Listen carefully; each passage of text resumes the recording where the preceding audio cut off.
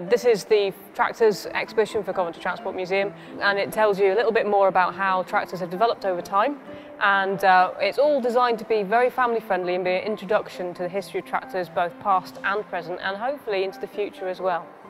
Coventry obviously has a huge relationship with tractors all the way through time.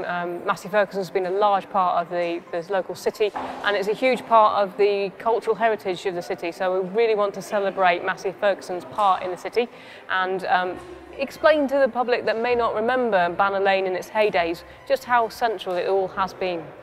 The Banner Lane factory was built and opened in 1939, and during the war years they provided ammunition and material during the war.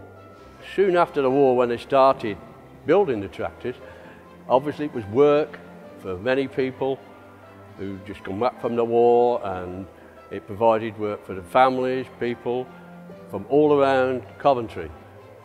Hopefully this exhibition is a reminder to the people of how important Massey Ferguson was at Banner Lane, and also important to Coventry as well as the surrounding areas.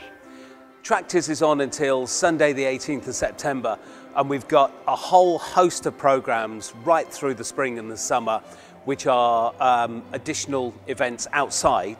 And the very special one is on Saturday the 30th of July, which is 70 years for 70 tractors for Massey Ferguson, and it's actually the birthday of the T20, Little Grey Fergie.